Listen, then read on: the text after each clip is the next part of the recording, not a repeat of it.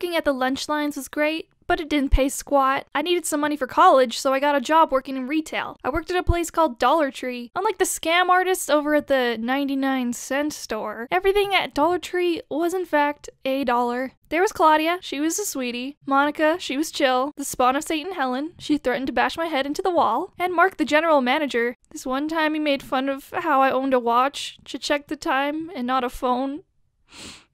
I was poor. My job at Dollar Tree was simple enough. I was a cashier, and when I had no one in line, I would clean up at the front of the store. Okay, yeah, so some work stories. I was working the night shift when this lady comes up 2 minutes before we have to close. I let her in, reluctantly. She walks in the store and kind of just stumbles around, talking to herself. I just wanted to go home at that point.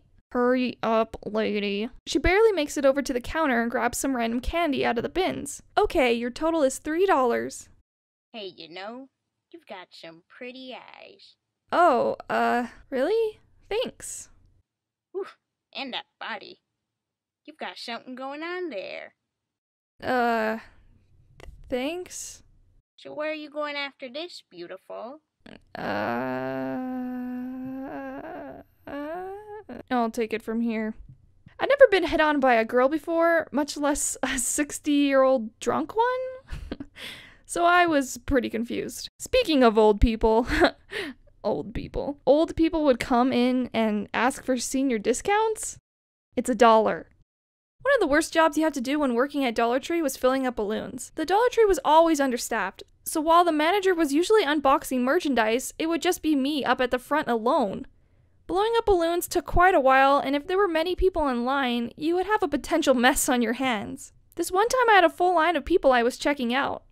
This guy comes up out of nowhere, not even in line, and says, "Yeah, I'm gonna need 50 balloons right now. I have to leave for a party in 5 minutes.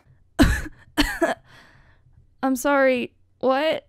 Hey, I don't have all day. There's no way I could get it done in 5 minutes. Do you not see the huge line I'm in right now? Is what I would have said. Instead, I just stood there like a spaz.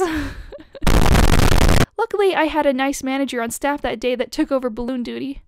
Another thing about balloons was that we were always out of the smiley face balloon. Everyone always asked for it since it was an option, but for 3 months, we didn't have the shipment. I was slowly going insane each time someone asked for balloon 345. I was a pretty good cashier, if I do say so myself. You come to my line with 50-something normal items, and I would just go, done, here's your change. Boom. Then there were those people.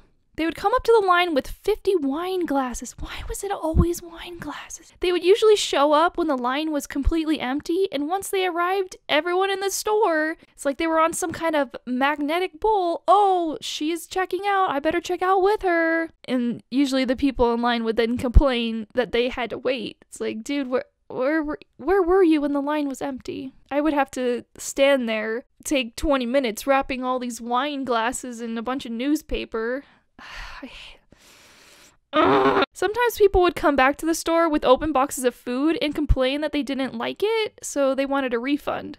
It's $1. I would see some of the same customers come in from time to time, such as this one homeless guy to buy t-shirts, and a few old ladies that always bought greeting cards. This one time I ran out of 1s, 5s, and 10s in my register because it was a very busy day, so I had to give $12 in change to a customer in quarters and nickels and dimes. I didn't want to call Helen. If someone called up Dollar Tree to ask if there was a specific item, I would usually tell them no, either because I was busy with a line or I was too lazy to check. Like, people, there's a website. Check it yourself. I don't have time. Okay, so one more story. A lady came in on a slow day and put like 200 items on the counter. As usual, people started stacking up behind her and started to get impatient. Okay, your total is $220.15. Cash or credit? Credit, please.